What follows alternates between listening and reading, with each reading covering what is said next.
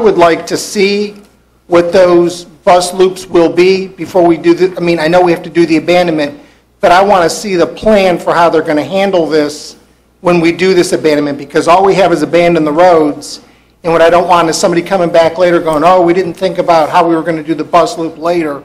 That's gone. Yes, sir. There is still a second step to this process. This is simply a notice of the proposal of an intent to abandon.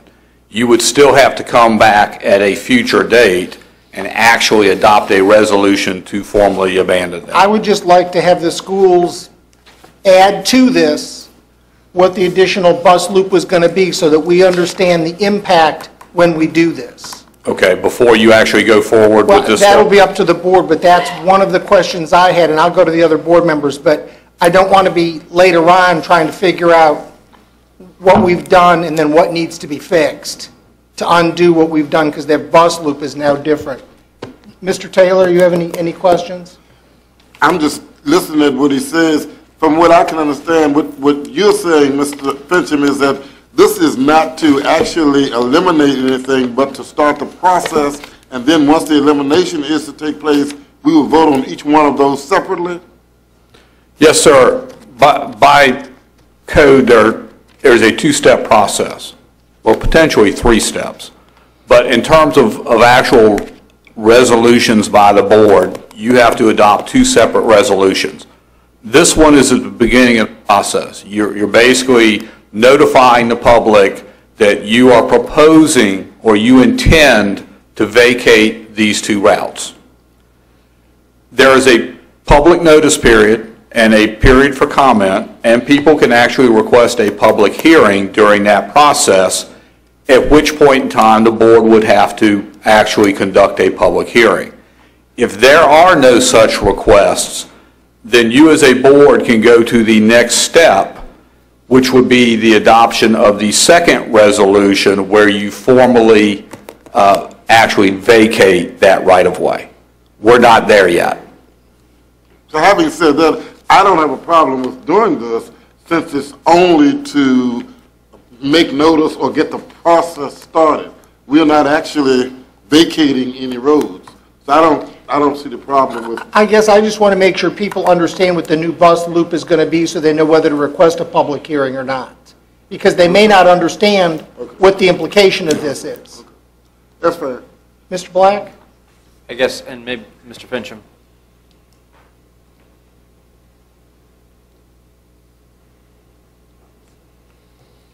Mr. Fincham. Mr. Whiteman's indicated he's actually on one of the committees related to the constructability of the schools. Mr. Whiteman indicated he's actually seen a preliminary site plan with the proposed additions and relocations on it. So we can actually forward that to you, Mr. Seeley, and to the rest of the board if you'd like to see that. And I think that everybody that's interested in this will probably be curious where those are. Yep.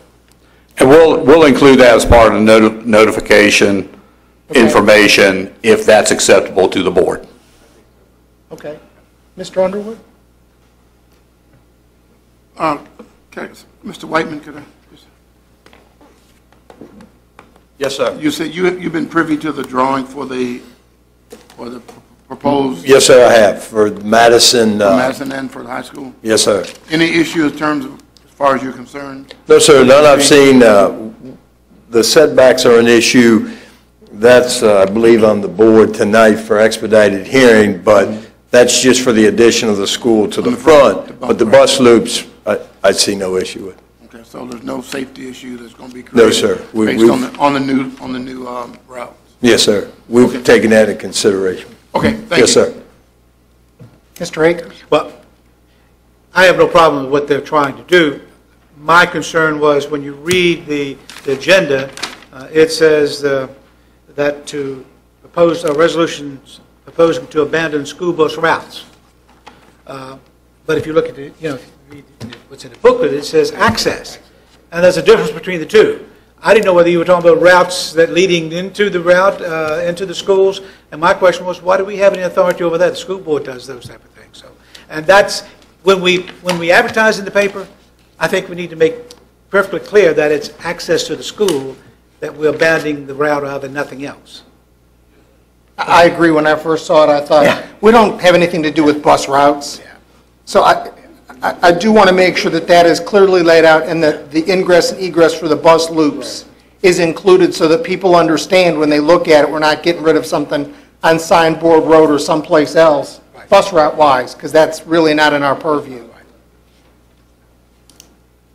Having heard the details of Agenda Item F, I would just like to friendly amendment that to add the ingress and egress of the new bus loops to those drawings when it's advertised. If I could have a motion to that effect. So moved. Second. Motion by Mr. Black, second by Mr. Taylor.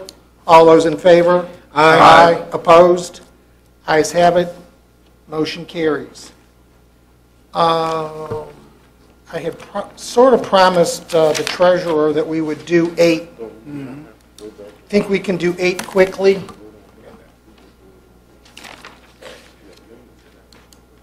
Well, I know, that's really up in the air.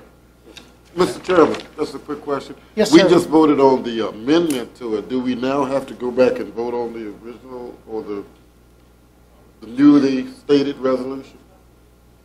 Or is it fine? It might be fine like it is, I don't know, but it sounded like we just voted on the amendment to F. We're just going to add that to the resolution. Okay, that's fine. As long as- But thank you, yes. We're going to make that addition to the resolution before it gets signed so that it gets Okay. advertised. Okay, so we don't have to vote on the resolution again? I don't believe so, not tonight. Okay. Do we want to try to do 8, or do we want to go to closed session? And Does Beth want to do 8? Is she ready to do 8? are you ready to do 8? Oh, she's pointing to Alan. See, I don't know who this agenda item is for. I'm just looking at the treasurer. Since her name is in it, I figured it was her. That's it, she's just here for the... Mr. Pardon, can we do this fairly quickly?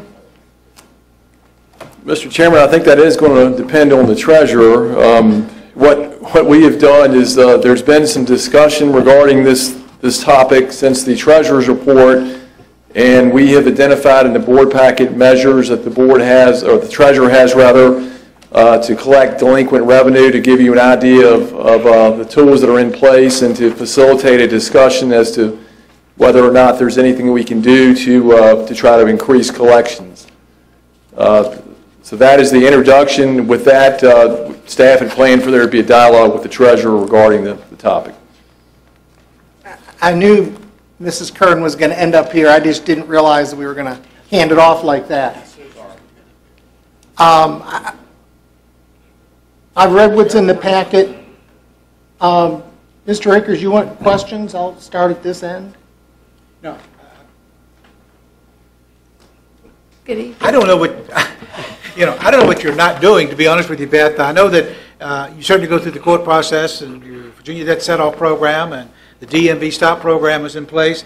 I don't think you publish delinquent taxpayers, or do you? We have not done that yet. We have talked about that in a couple of staff meetings, and I am preparing to change the wording on the delinquent notices for the spring 2014 first half, so that that's an option. But that would be, I think I would ask for the boards, that you want me to publish that because it can run up.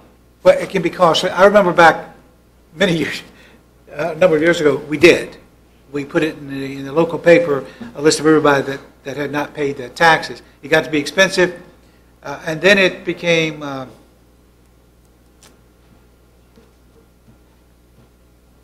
difficult because they would argue that, hey, I went in and paid the taxes, and it may have been paid on a Monday, and the paper came out on Wednesday, and so it became an issue with people, and it is embarrassing for some people. Some people don't care, I understand that, but I think a majority of people it's embarrassing to see that name in the paper owing money for that taxes and what have you.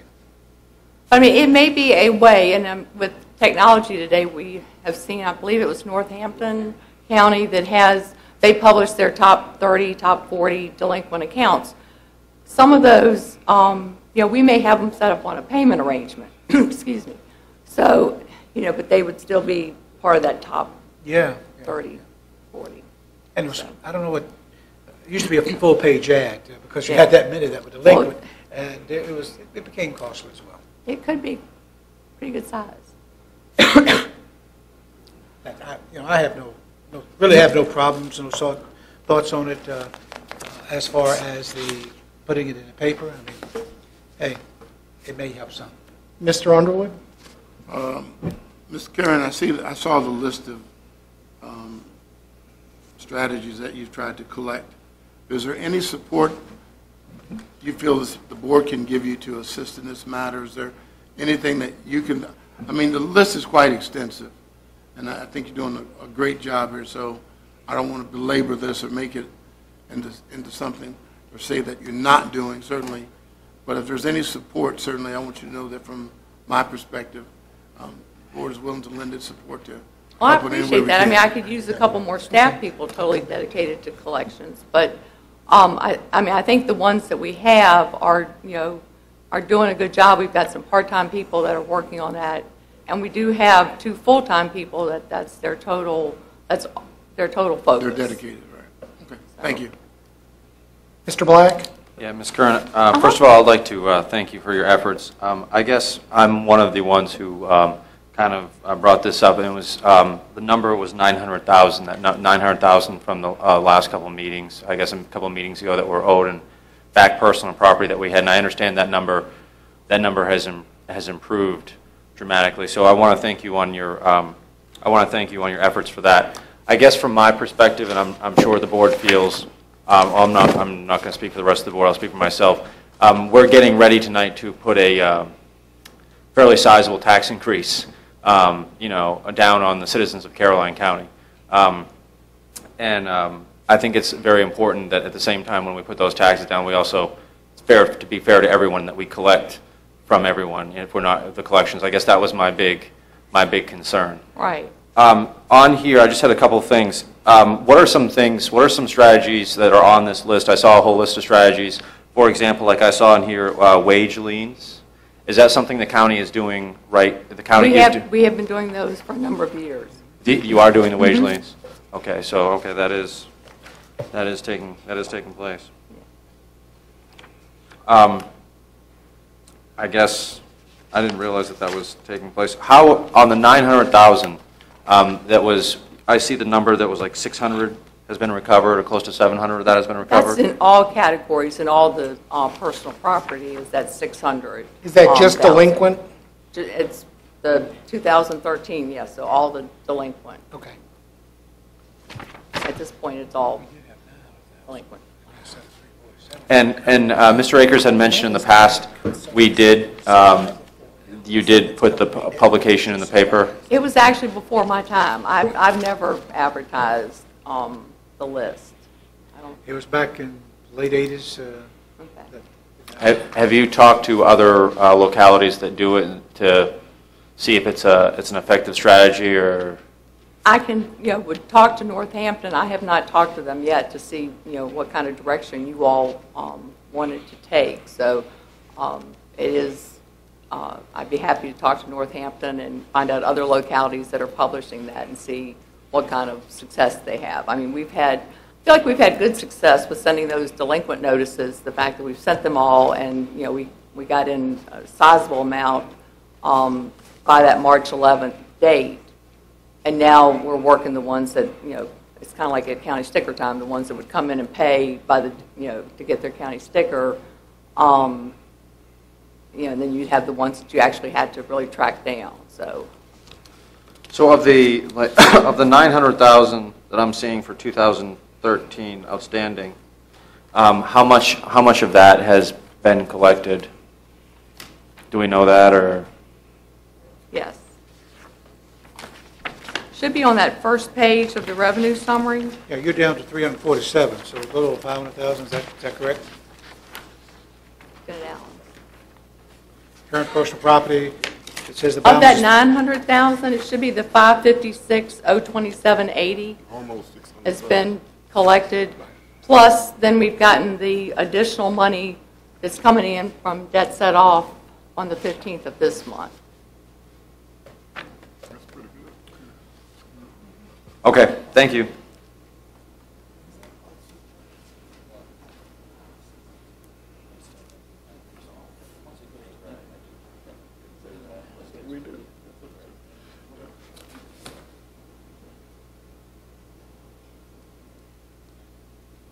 All right, I was just asking Mr. Cully if that was in the budget, and he's assuring me that that has actually been looked at to be put in the budget. Mr. Taylor, any questions? Yeah, well, just one or two.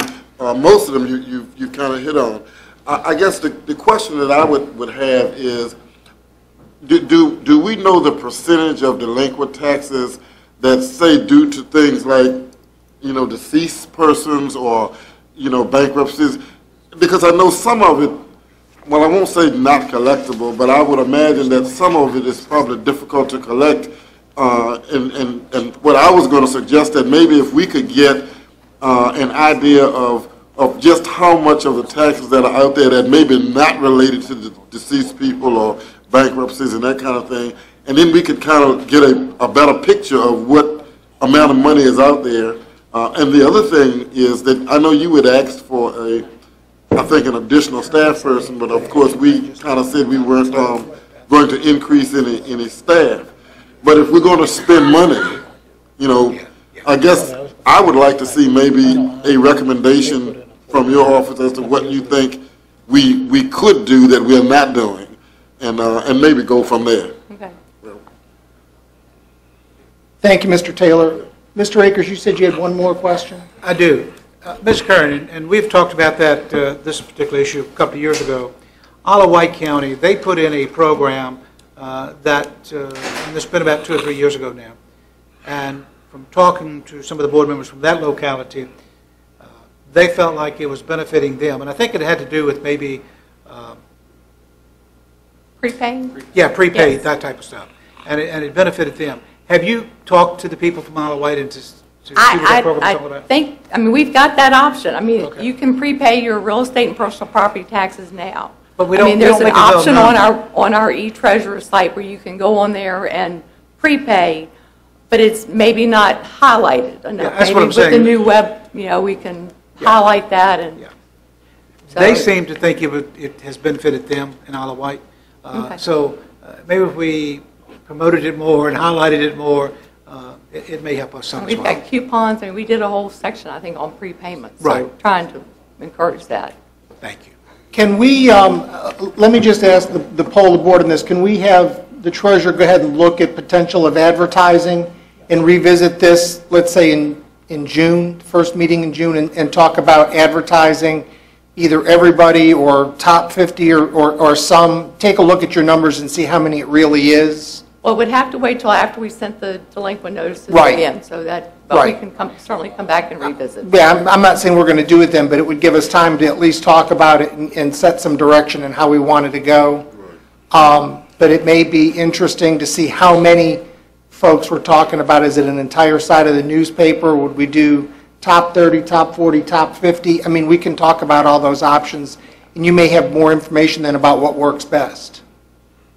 I think there's an option using our software that can produce the list, so we Okay. can take a look to see how many there are on. Okay, that'd be great. No other questions? Thank you. Thank you. I guess we're to the point, how about if we take a 10-minute break and start again at 7:30, and we'll pick up from there. We are taking a break till 7:30.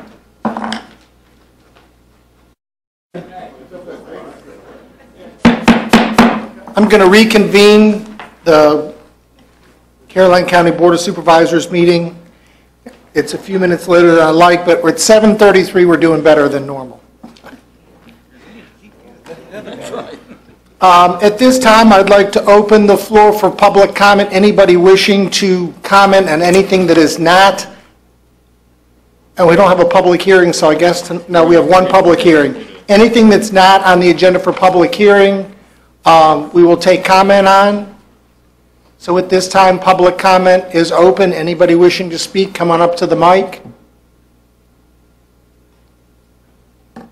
Public comment, anybody? Seeing none, once, twice, 3 times, closing the public comment section. We're going to move on to public hearings.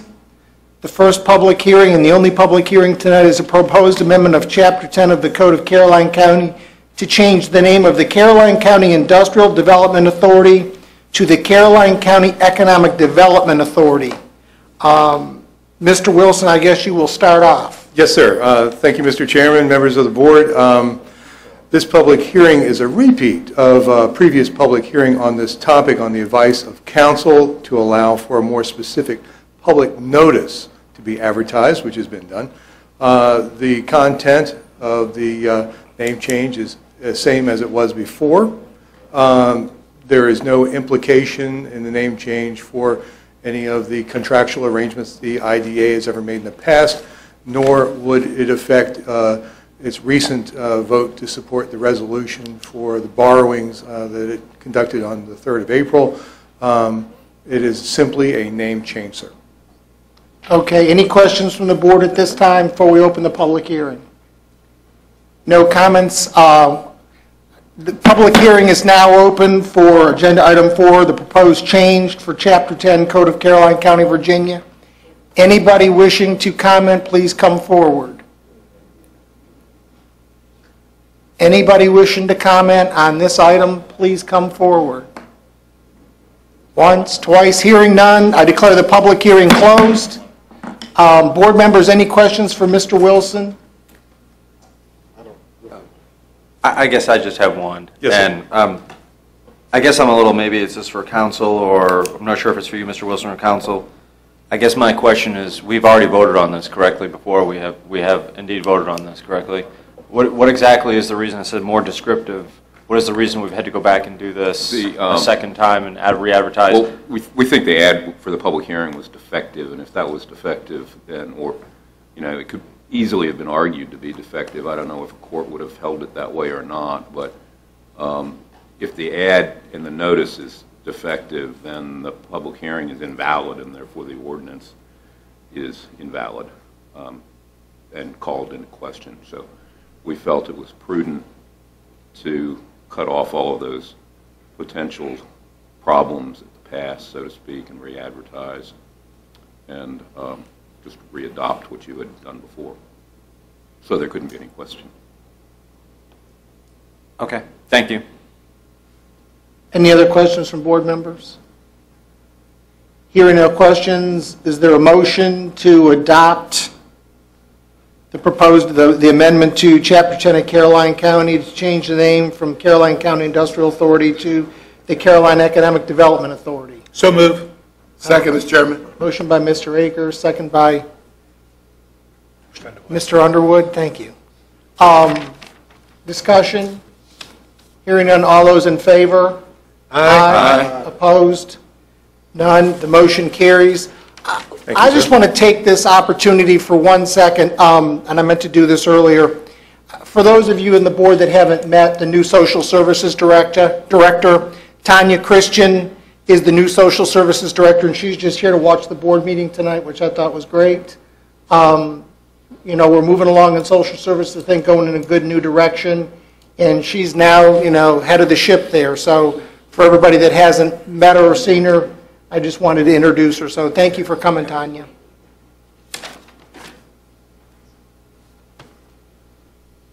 Unfinished business. It's our favorite one. I'm sure Mr. Fincham is always glad to come up.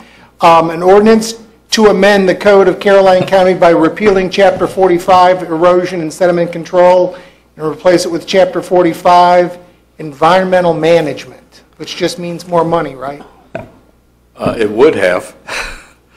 Mr. Chairman, members of the board, you have before you tonight the proposed amendment to the county code related to the stormwater management regulations. I am pleased to report to you that the governor did in fact sign the, I believe it was SB 423 was the bill that he actually signed, that significantly amends the stormwater management requirements for local governments, including Caroline County. Under the new regulations, the board actually has to opt into the stormwater management program. So you have to tell the Commonwealth of Virginia that, yes, you want to participate.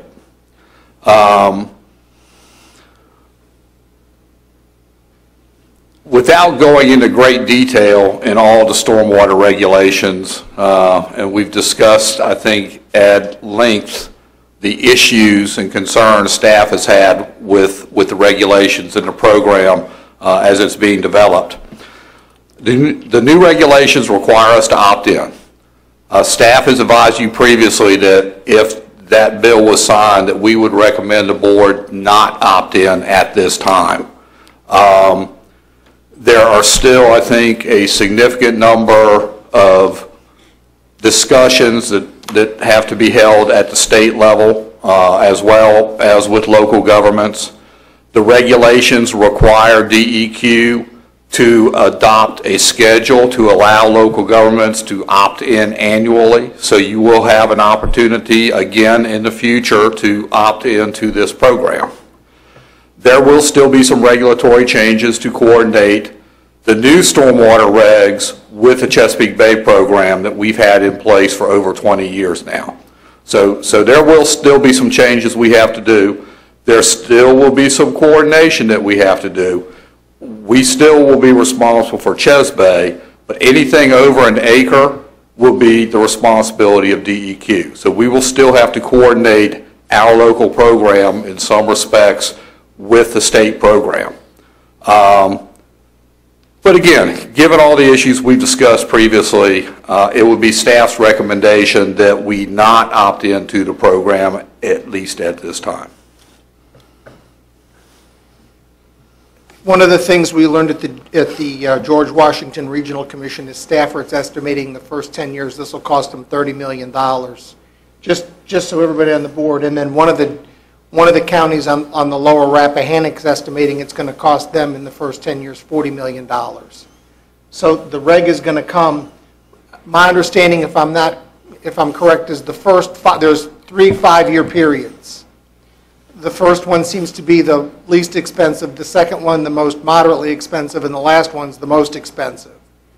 So the way I see it, we're exempt from the first 5 years, at least for now, or if we don't opt in. Yes, sir. I think we're going to have a lot. We're down here at this level. We also have DEQ and the state having to coordinate with EPA. Right. And many of the regulatory actions, in part, are driven by EPA. They're telling Virginia what the Commonwealth, what it expects from the Commonwealth in terms of a program. So there's still a lot of moving parts to this. I suspect there will be a point in time where either it makes sense for us to join the program, or again, there's new regulatory action that requires us to join at some point in time in the future. Certainly, if we become what's called an MS4 jurisdiction, then we would be required to join in the program. So There's no easy answer to this. Do we need to take action on this tonight, Mr. Fincham, or do you need a vote for this to move forward, or is this one of those that's moving anyways? I think we could just defer or pass by.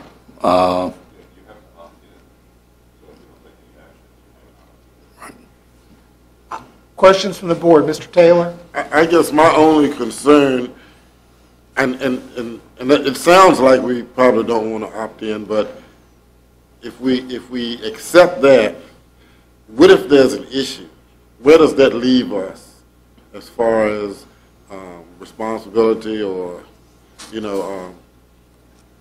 does that put us in a position where we could face numerous expenses? I mean, there's got to be some negative, or the possibility of some negative for not opting in.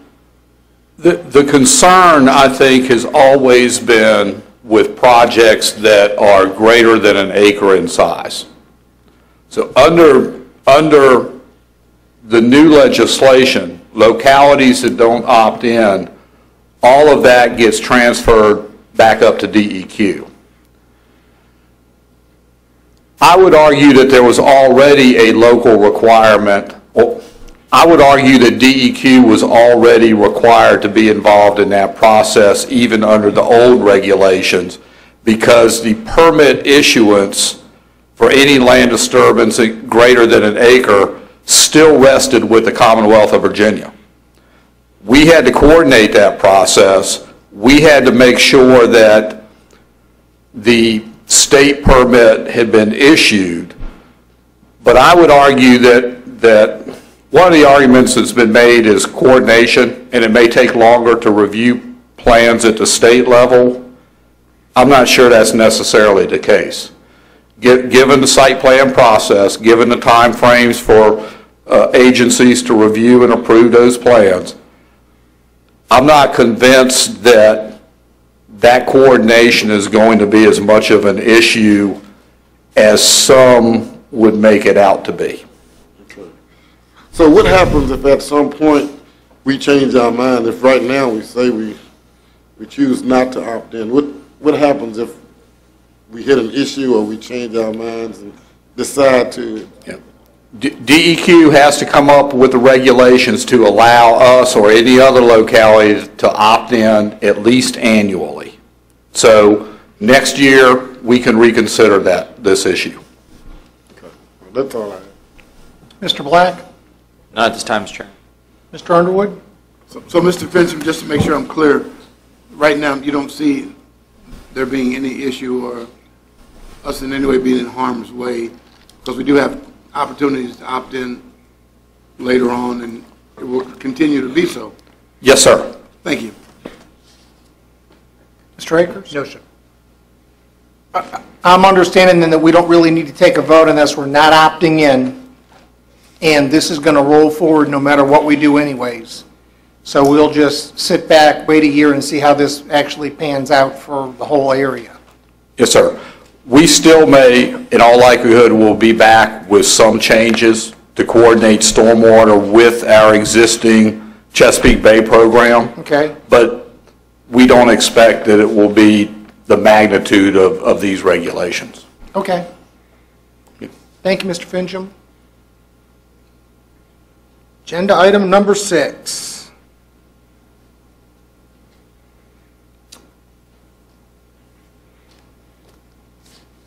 We have already held the public hearing on the utility rates, and I believe at our last board meeting. And at this time, we need to take action to actually raise water rates only, not sewer, and then the return check policy, I guess, are the big ones that are currently outstanding that need to be voted on. Mr. Colley, are you going to talk a bit about this, or is Mr. Sheevel? Oh, Joey, I'm sorry. Good evening, Mr. Chairman, members of the board. Tonight's unfinished business is in reference to a proposed amendment to Section 93-1 of the Caroline County Code. It's named Schedules of Fees and Levies for Public Utilities. There is a recommendation to raise the water rates for our water customers by 5%. What that means is that an average customer using 5,000 gallons of water would see a $1.18 increase on their water bill. A commercial customer with an 1.5-inch meter using 52,000 gallons of water would see an increase of $12.53 on his bill. The estimated revenues generated from that are $42,853 annually. Some of that is aqua figured in for a 6-month period. So the overall budget amount of the 42 is what we expect for the annual. The following year there will be a reduction in the overall income with the loss of that customer. Also in here is a return check fee. The public utility rate sheet is $30. The Treasurer's Office currently collects $50 for any other return fees underneath of her department. So we would then match that so that when we have a return fee for utilities, she could actually charge the $50. Also, our after-hours connection fees, we were recommended to go from $80 to $100 to cover staff time as we're paying overtime for staff to come out after hours to reconnect water services. With that, I'll be glad to answer any questions. Thank you, Mr. Sheevel. Mr. Taylor, any questions? No, I don't. Mr. Black? Nope. Mr. Underwood? No, sir. Mr. Akers? We all went through the public hearing. I don't think we had any comments. Had one One comment, comment. just asking what he would get out of his dollar increase for Dollar water increase, quality. right. And I think we talked about all that has been done, and he did agree that the water quality had improved. Quite a bit, and come to find out, it was on the hot water side of a water heater at the Ladysmith Village Residence Club, so.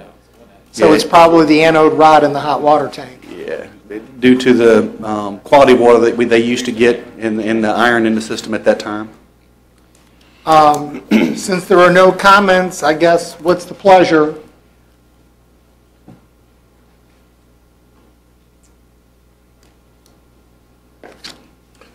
Not everybody hit their button at the same time.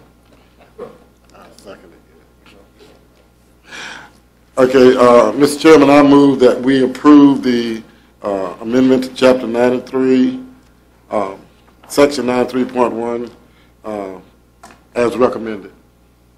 I have a motion by Mr. Taylor, Second. second by Mr. Black. Any further discussion? Hearing none? All those in favor signify by saying aye. Aye. Opposed? Nay. Nay. I have dissension. Mr. Taylor? Aye. Mr. Black? Aye. Mr. Underwood? Nay. Mr. Akers? Nay. And I vote aye. Motion carries 3-2.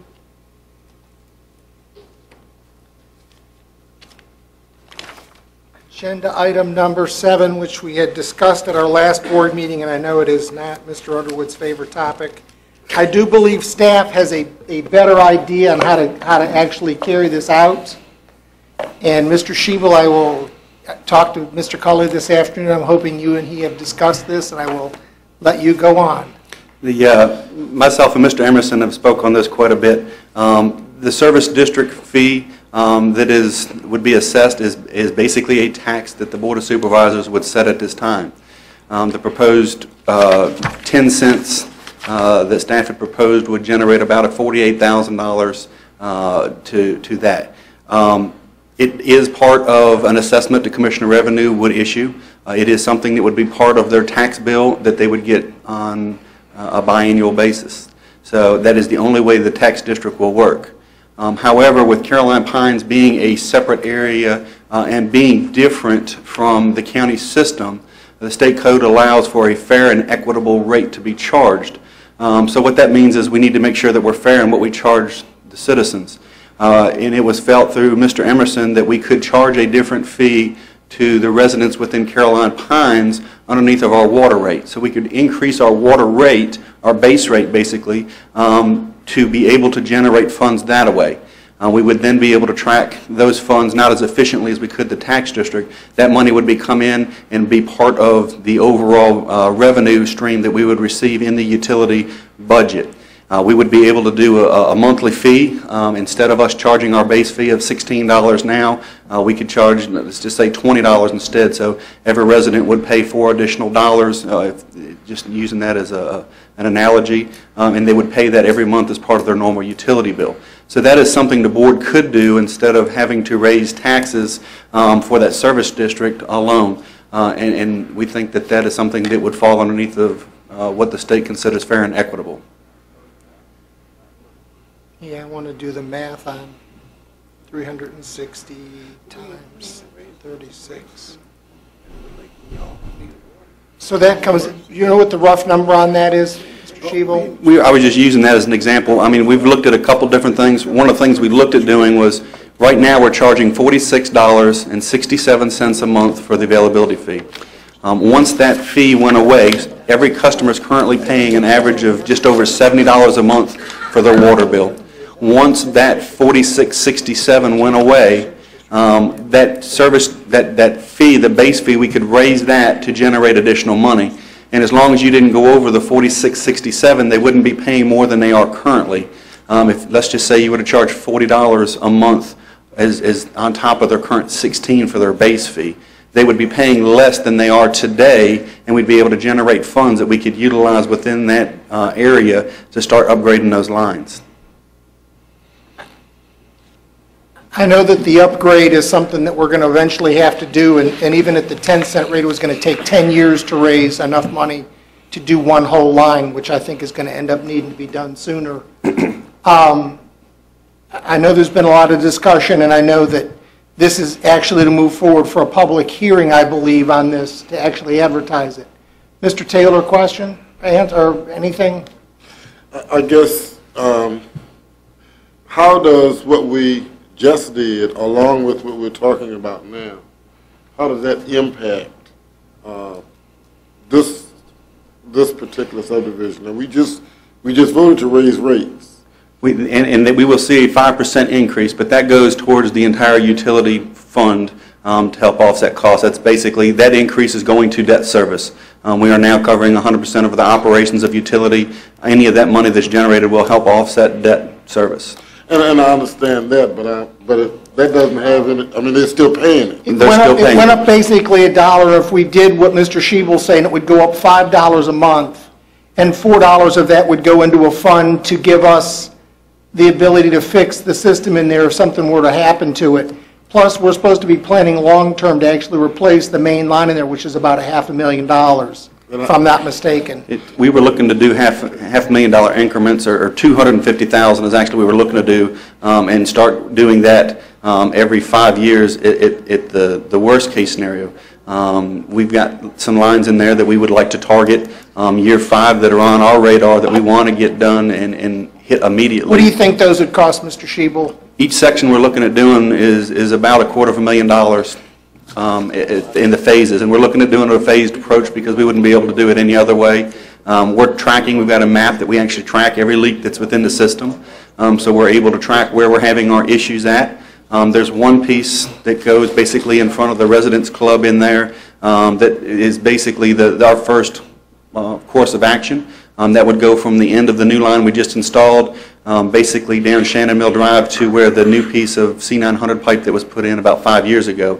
That seems to be a place where we're having some issues and would be the first on our radar. And that's about $250,000? That small piece, we could probably do it for an estimated $100,000 to complete that section. And then we would start doing street by street. And my point is, Mr. Black, go ahead. No, I mean, what I'm looking at is the maintenance that's going to need to be done in there. And I understand that they're paying a connection fee now, but in 5 years or 4 years, even with the $4 a month, it's going to raise $17,000 a year. So even in 4 years, you won't have the $100,000 that Mr. Schiebel's going to need to replace that first line. $4 a month, if we assess them later at a much higher rate, they're going to be a lot less happy. One of the things we consistently hear from water customers is, raise it little by little, don't try to hit me all at one time. And I think a $5 raise now gives them a $4 insurance policy down the road, because you're, as Mr. Schiebel's saying, that in the 5-year plan, which we're already 2 years into, they're going to need to replace that line, which is going to be at least $100,000. I'm just trying to look proactively at the system. And I understand what you're saying. I'm just thinking in terms of the tax rate that we're getting ready to assess in a few minutes, plus what we're doing here. The tax rate itself is going to be an issue for a lot of citizens. I mean, we're going to do it, and I mean, that's the way it is, and we've talked about that, and I know how we got to that point.